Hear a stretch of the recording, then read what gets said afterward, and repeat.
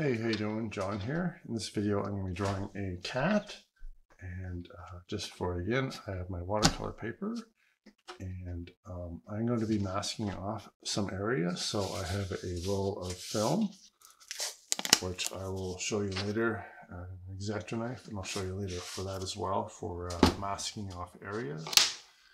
And I have some masking fluid as well, and some masking fluid brushes, and most importantly, I'm going to be using a Rotwing ink pens. I have 0.5, 0.3, and 0.2 eraser and a pencil. Whenever I do my drawings, I like to wear this glove here, just so I don't smear it. And first thing I'm going to do, obviously, is just determine the basic shape. So here's the center of the head right here. Just draw a line like that. And so head is sort of egg-shaped, more round. There's a bit of a chin down here and some whiskers, and obviously these ears that come up like this. They're a triangular shape.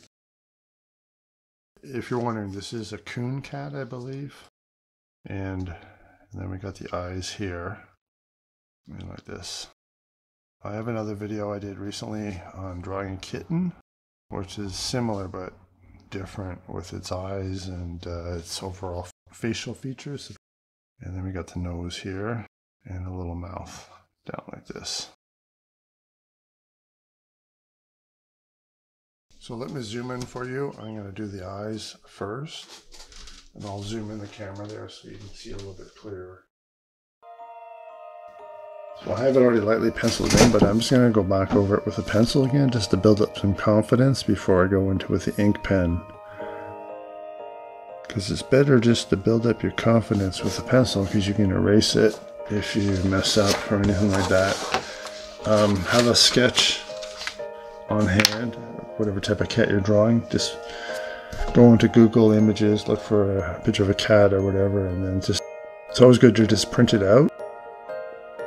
Or if you don't mind using it, having the image on your phone, that's okay too. But I like to print it out, just so I can see it in a larger size. Not sure if you can see this or not, but I will zoom, I will fast forward through most of this. If it might be too difficult for you to see my pencil lines.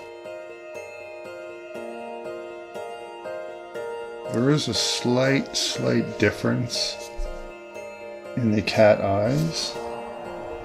Maybe because it's facing off a little bit.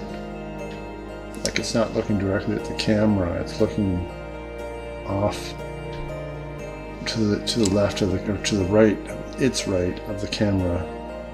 So it makes the eyes look slightly different shaped, which is good. Unless you want it to look directly at the camera, that's fine, but obviously this cat is looking off to the side, so you want to indicate that.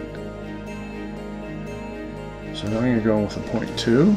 It's a very light ink pen. And I'm just going to start to slowly try not to get my hand in the way. Being I'm left-handed, sometimes I block out the camera there. So I'm going to be going back and forth between each eye. So now I got the shape of this eye. I'm going to go back, jump into the shape of this eye here. And then I'll go back into the pupil, and then I'll go back to the pupil of this one here as well. So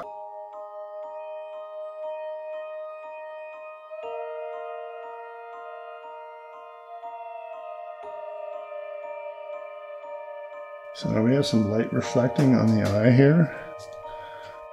I'm going to pencil this in right here. It's like this. I've got a bit of light here, right like that. And again right here. So now I got that penciled in. I'm going to go over with the masking fluid here. Just going to shake it up. And if you have these masking fluid brushes, I'm using the pointed one here.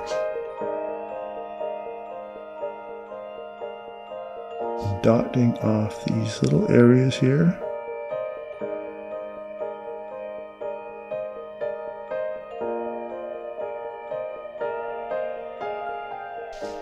There we go. So it's important to let this dry. So go have yourself a coffee or something. Or take a walk or whatever, but just don't do it until it's dry. Don't do anything else. Just let it sit.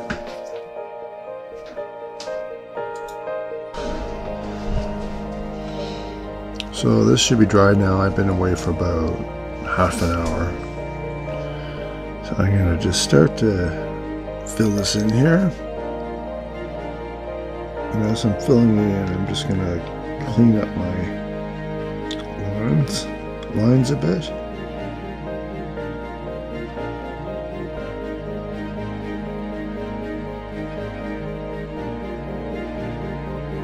And right around the eyes is some really dark, so like with the skin and some very, very dark hair, little bits of hair.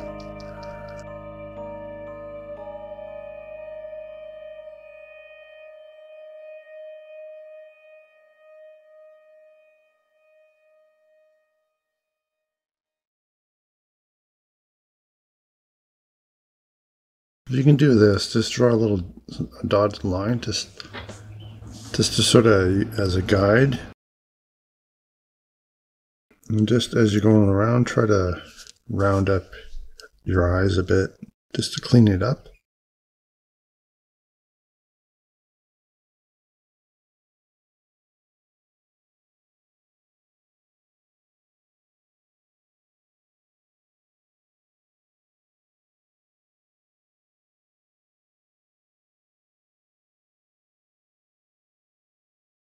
And the same thing with this eye here.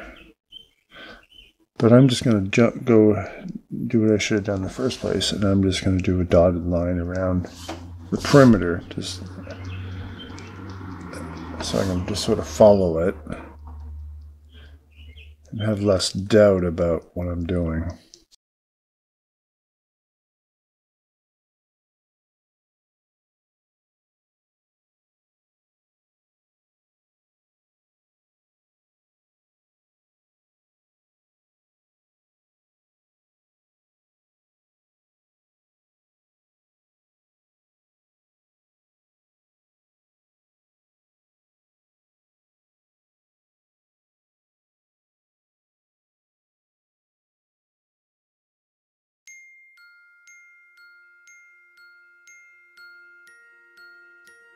I'm going to pay very close attention to the direction of the hair on your photograph. Like maybe even just spend a little time just sort of drawing little arrows on it, or little ink lines, just so you're more confident in knowing what direction the hair goes. So you got these little fine hairs that point off to the sides of the head. But you see, like, these ones point down and they start to sort of spiral up around the eye and out in that direction. And we got a different shade of hair. So we got this dark area, right? And then we got this light area here. So I'm going to represent that just with, just to indicate there is a little hair there, but it's of a lighter color. And then it goes dark again down here again. So now, I should have mentioned this before, I apologize. I'm going to be using a ink wash that I have. I have some water here, and I have my ink wash in a little film canister that I like to use.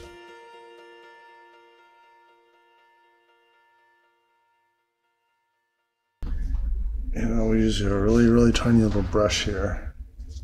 I might have a smaller one actually. Maybe this is fine for now. This little brush.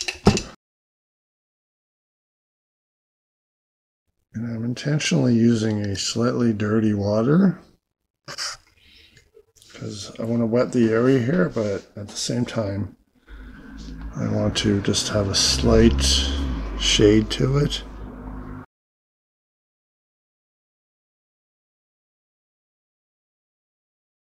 You can use actually watercolor wash too for this. Doesn't make a huge difference. It's just I have the ink and I use that as the wash, but you can use watercolor. Being that it's watercolor paper, that will be just as fine. So up here we got a bit of a dark area. And then we got a bit of a dark area down here.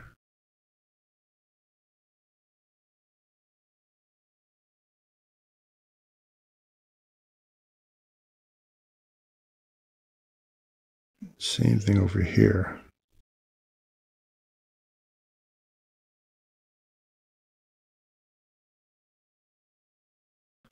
There's one eye is a bit darker than the other.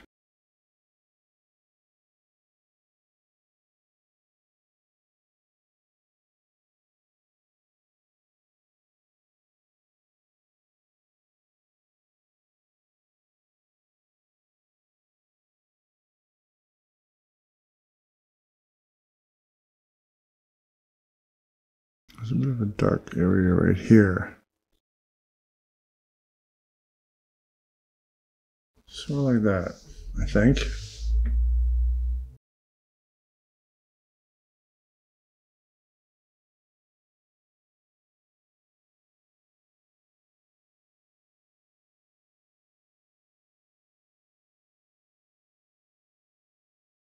I'm just going to let that dry again.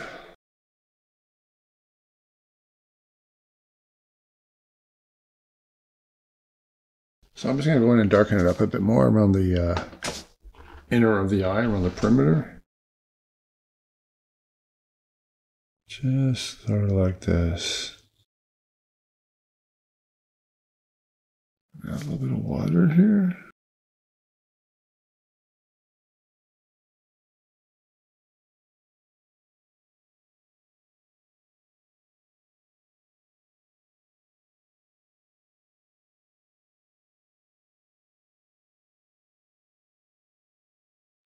Again, let that dry a bit longer. Oops, almost spilled my water there. Let that dry a bit. Okay, that's pretty dry. I'm going to remove this masking fluid here. When I do animals, I always do the eyes first because if the eyes aren't perfect. So I'm going to remove my masking fluid with this little exact knife here.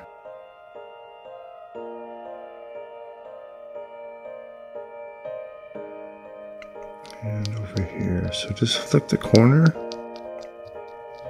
without damaging the paper, and you can just rub it lightly with your finger and it will roll right off.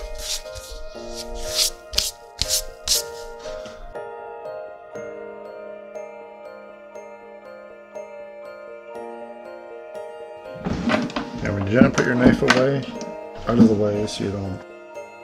Now I just like to just go over it with an eraser, just erase that line on my pencil lines. Like that.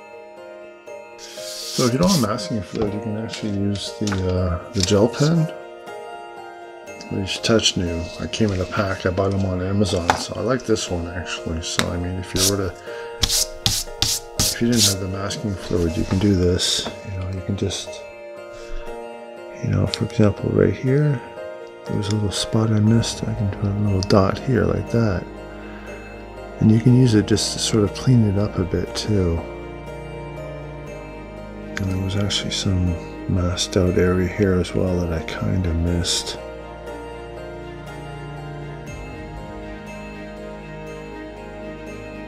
And there was a little bit of, I think there was actually a little bit on right on the cornea of the eye too.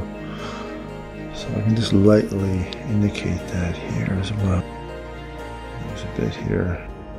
And it was sort of faded, so I'm just going to tap it lightly, just so it's not as strong as the other whited out areas. It was kind of faded out on the black of the cornea of the eye, and there was a little bit here. All right, so now I'm done. I just go around here and just clean this up a bit. There, that's it.